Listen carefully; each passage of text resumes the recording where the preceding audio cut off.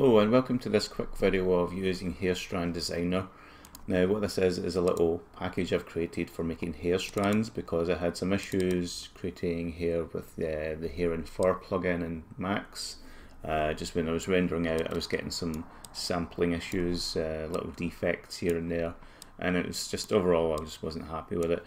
So I've created this little editor that creates an RGB texture out of some like little calculations for waviness and your number of strands. You press enter each time to regenerate, so it's not running in real time. It takes a little bit to generate the hairs, but once you've done that you can end up with some pretty nice strand sets. Now we can create some set distancing like this,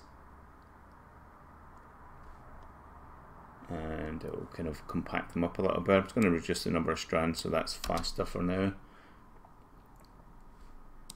Okay, once you do that you see that these numbers don't line up precisely with these. Don't worry about that, that'll be fixed in a different version, but I'm just going to increase the number of strands, and in theory I'll end up with more sets.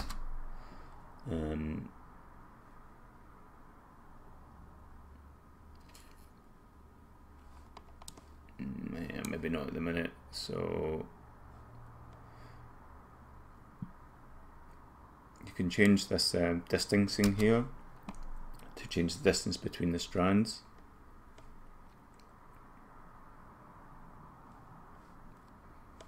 And you can see you get these larger areas covered, and this is quite nice because I've managed to break this up into little sub areas. I'll create a set distance just to fill up the texture.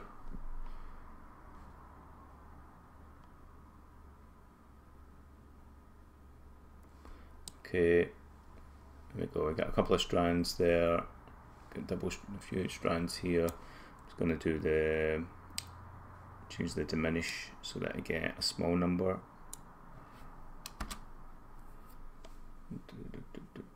So there's 7 sets, and there's 8 sets get generated, 0 to 7. And there we go, got a whole bunch of stragglers, so I could always put my hair cards over these. You know, to separate them out. There's one that I could put a hair card over there. I can even shift this about in Photoshop later, but let's just change the distancing up a little bit and maybe reduce the number of strands.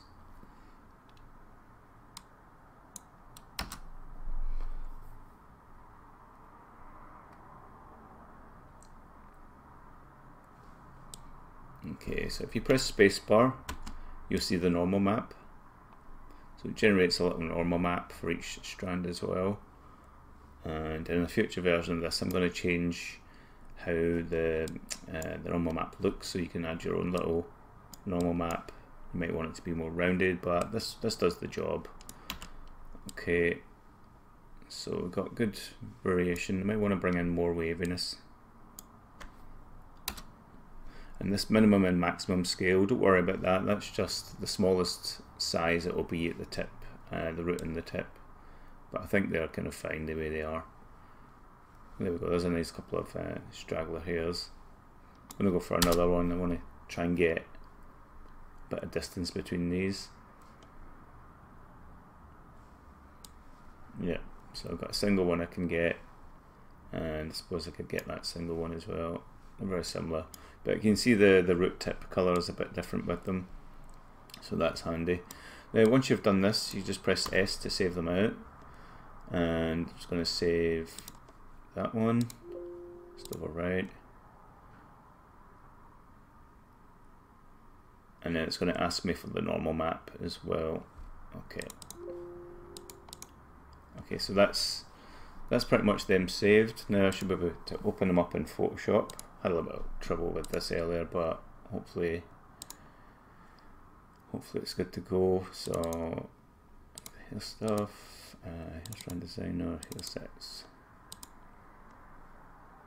So get rid of these two and open these.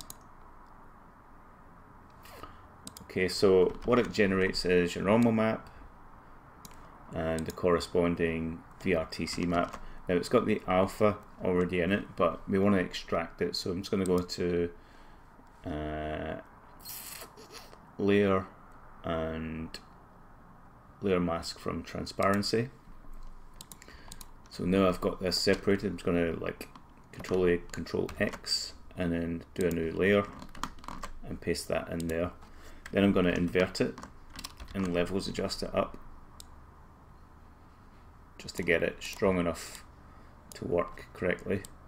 It's just the software I'm using isn't spitting out a strong enough alpha, so I can increase this quite a good bit higher. And I also like to use the oil paint filter.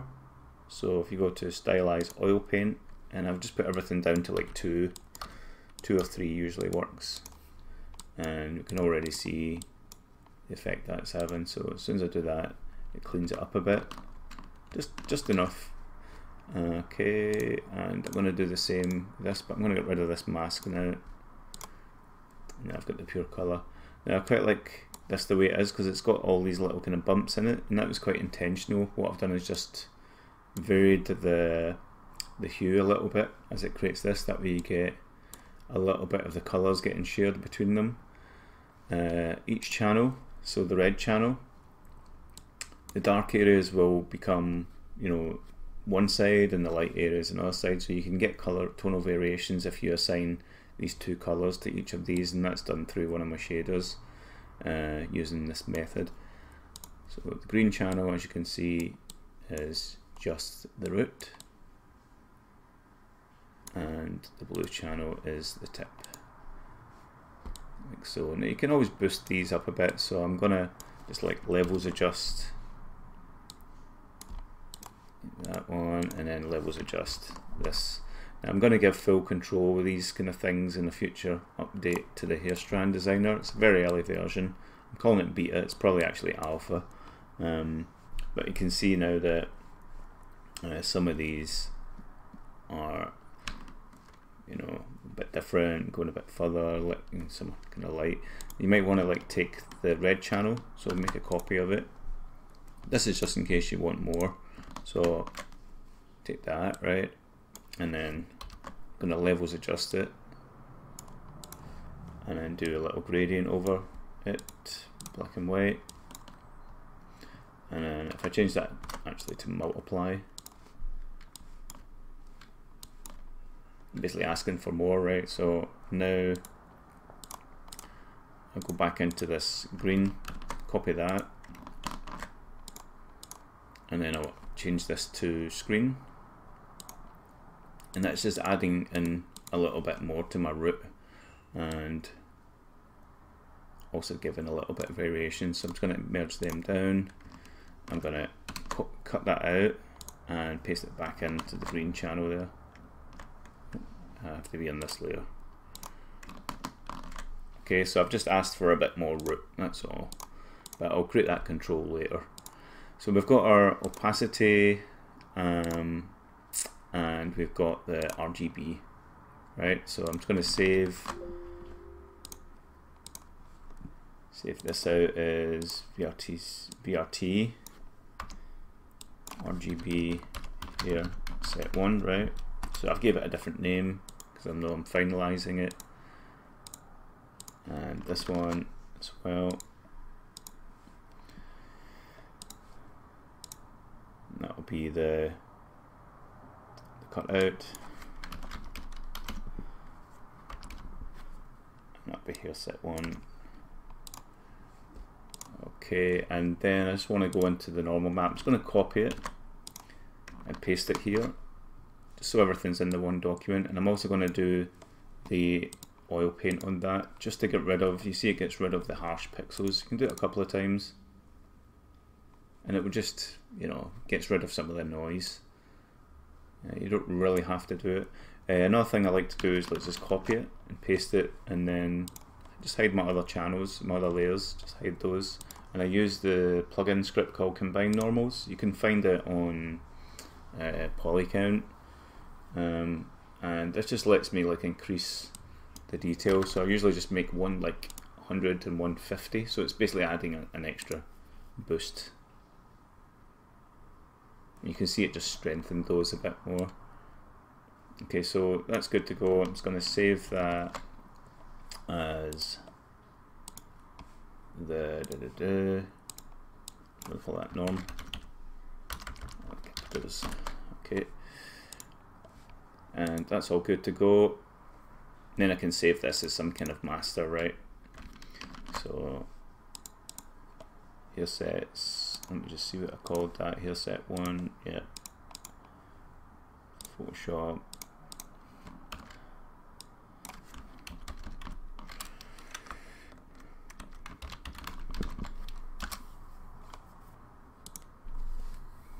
So that's pretty much the workflow there for using this, and you know the rest of the process. I'm sure you just apply this to your alpha cutout. You can come in and edit this more if you want to.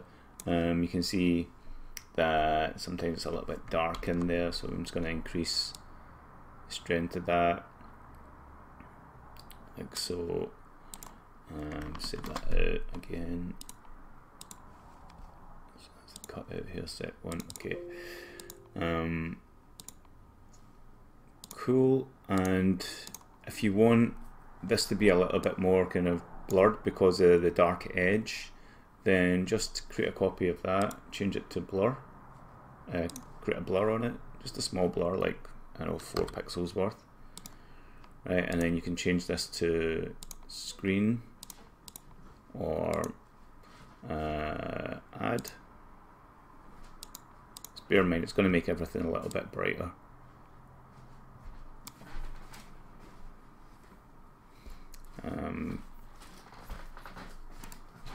Merge that down. And then if I do like multiply with this, I can see kind of what I'm going to get if I change this. If I not multiply, if I take this and put it into the mask, I can preview result. I just need a solid background.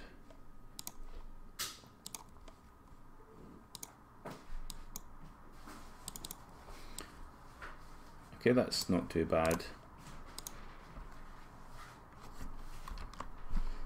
Some levels on it.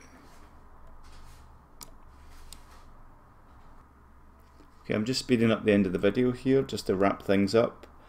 I've supplied this little tool with the Unreal and Unity hair shaders that I've created, and you can get those on my Itch or Gumroad stores. I think I've also put them on ArtStation, and if you've bought this shader pack through Unreal Engine or Unity Asset Store, then get in touch and I'll supply this for you.